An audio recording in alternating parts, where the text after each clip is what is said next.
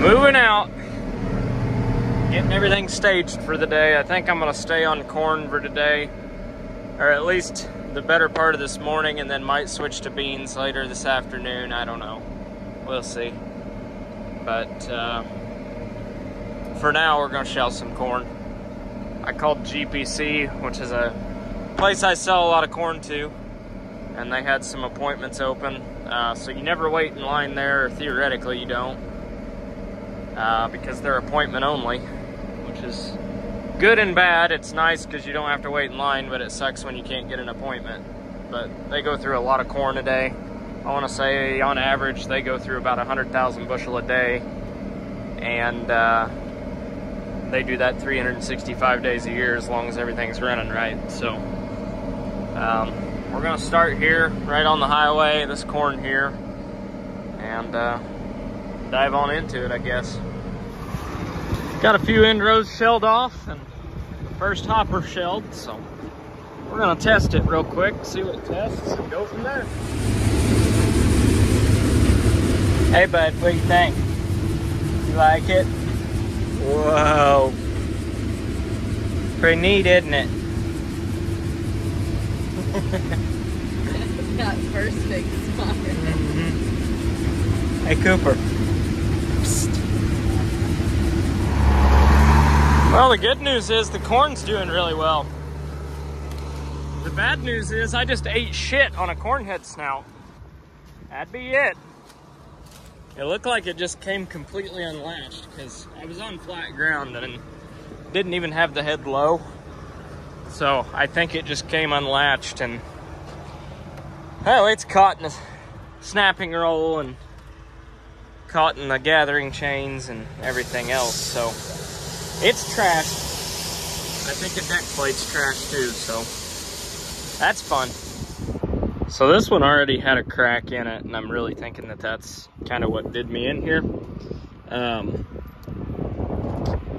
It's definitely done in. I'm gonna put these bolts back in before I lose them, because they're kind of important. But as you can see, it bent the deck plate up as well, so that sucks. But we'll get it. We'll get it. I'm taking it apart. I sent the guy that was running the grain cart. He is on his way to Blush Brothers. They have a red end. They did not have a red, I forget what they called it, the back piece of the snout this year. So it's gonna be yellow on this row, which he said, well, we can order a red one. And I'm like, well, just give me a yellow one and order a red one, because honestly, I just want to get running today. So it's gonna have a black eye, but it'll get us going. So, little bit of a black eye, but we're fixed. Gonna have a rider tag along, a couple of them, and they even brought lunch. What she be? Yep, dry enough for me to run. Good enough, let's run. 19.9.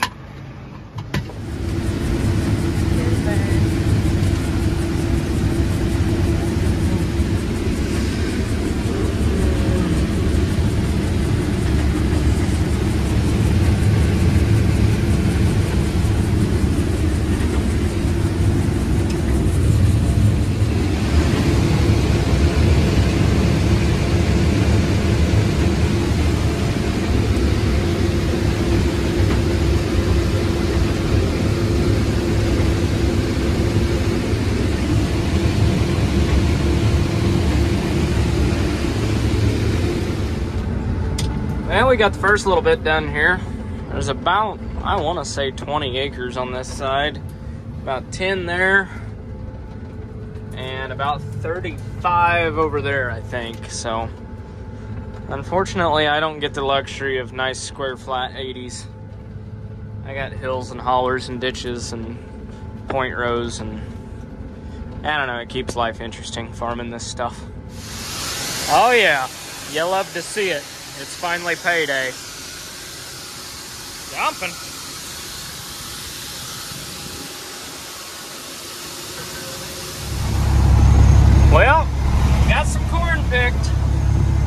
semi's full.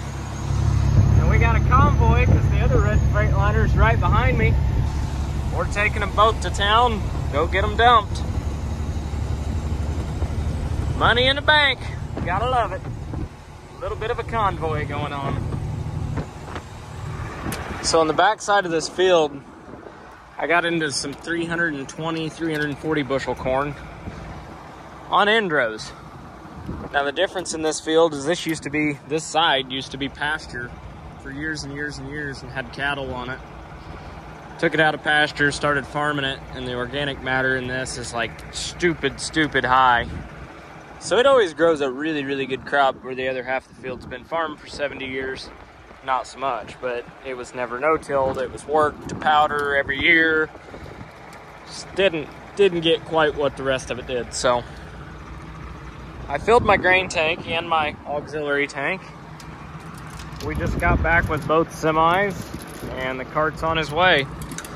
So one semi's up there and one semi's down at the farm. He took it down there just to grab the cart. So waiting. Really good corn though. It is a little odd, the yellow snout, but it serves its purpose. Getting ready to dump. Wait for it. Wait for it. Oh, you gotta get closer than that. Oh, shit, he is. There we go.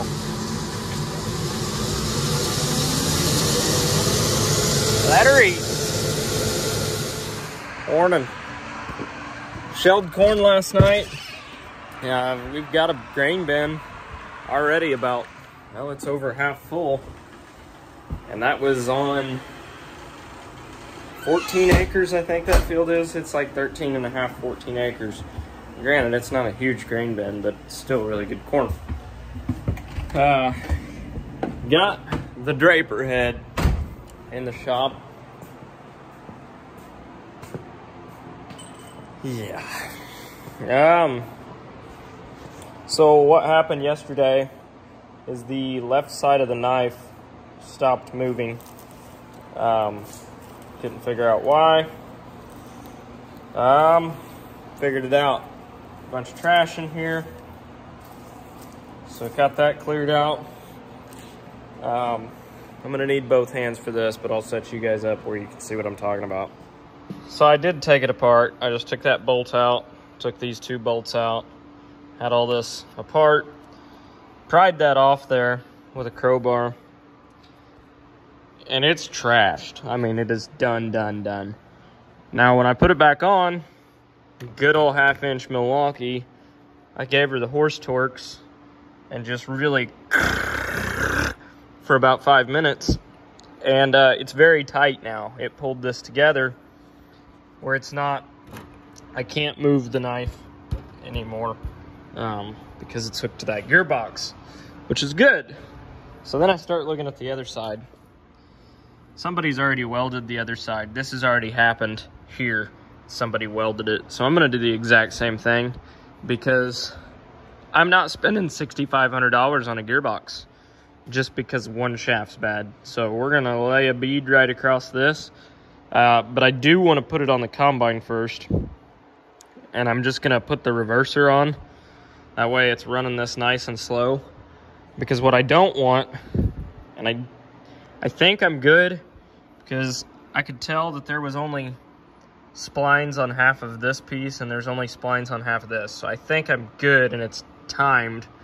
But if that's out of time, what will happen is I'll either wreck the internals of that gearbox or this knife will be going too far one way or another. I'm not sure, but I need to make sure it's timed before I weld that, because if I weld it worth a crap, that's going to be a pretty permanent thing. So yeah. Just because there's a poor quality shaft with really poor quality splines doesn't mean you should have to replace the entire gearbox. That's ignorant. Anyhow, we're going to start pulling all this apart and see what I get into here. So in the meantime, I'll get the combine out. Get my bean head parts out. Actually, yeah, we'll get the combine out. I think I need to put a little bit of air in these back tires. Every now and then they squat like they look flat. But then every now and then they look fine too. Like right now, they look like they got plenty of air in them. I don't know. Apparently I got into a tree last night. Fixed it. Things already dirty.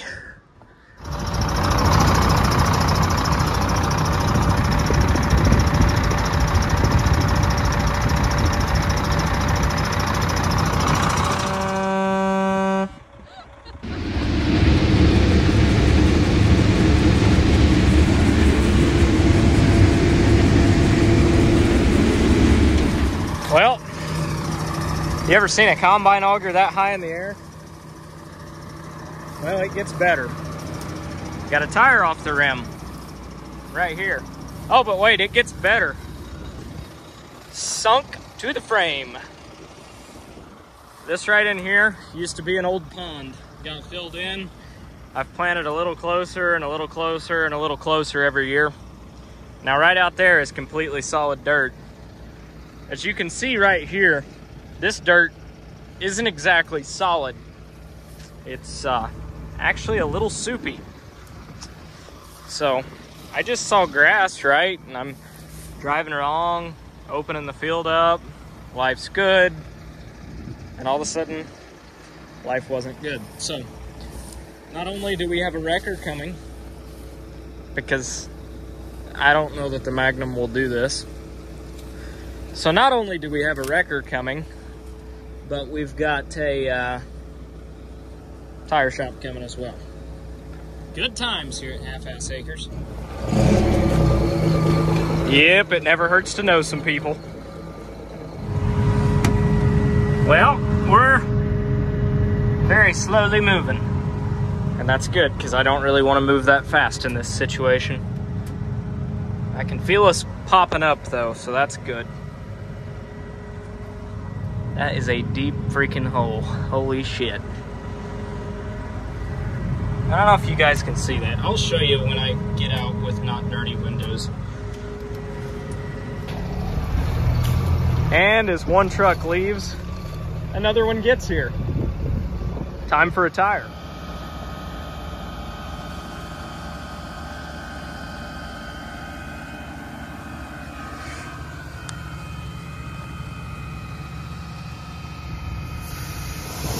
Well, it was another productive day. Everything's home.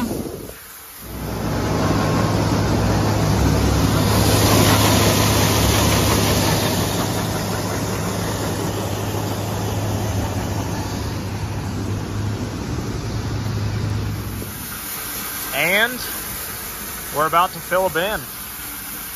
So, the corn's feeling fairly dry. It's testing around 19.5 to 20. Really, really good quality. There's a couple cracked kernels, but not bad. Pretty clean stuff too. Case Combine does a phenomenal job.